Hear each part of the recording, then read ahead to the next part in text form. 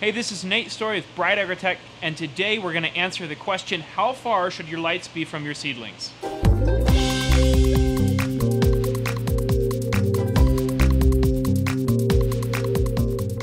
So we get asked the question all the time, how far away from my seedlings should my lights be? And the answer to that question is a little bit complicated depending on the kind of lights you're using.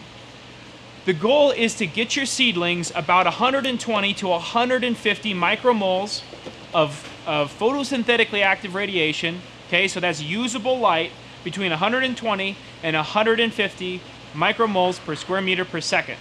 Now, how do I get that, you say? Because I don't have a par meter.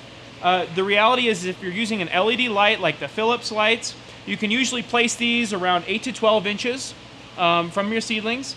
And your T5s, you can usually place 5 to 6 inches, and you'll end up somewhere in that range. Now, the next question is coverage, right? Because we're not just measuring directly under this light. If we just measured right here all the time, we could hit the numbers we want consistently. The question is, how many of these lights now do we need side by side in order to cover all of our seedlings? To answer that question, you basically want to actually set the lights up and look for nice even coverage. Now, if you have a par meter, that's great, but most of you guys don't. And so you're just going to have to eyeball it.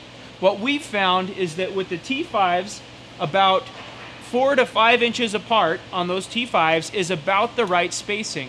On the LEDs, we can get away with a little bit less. For the same amount of wattage, we can spread these out about twice that length. So every 8 to 10 inches on the LEDs, and still get pretty decent seedling production. So the intensity is really important with seedlings if you're trying to move seedlings fast. Seedlings will usually grow if there's enough CO2, if there's enough of these other environmental variables present. They'll usually grow about as fast as you give them light.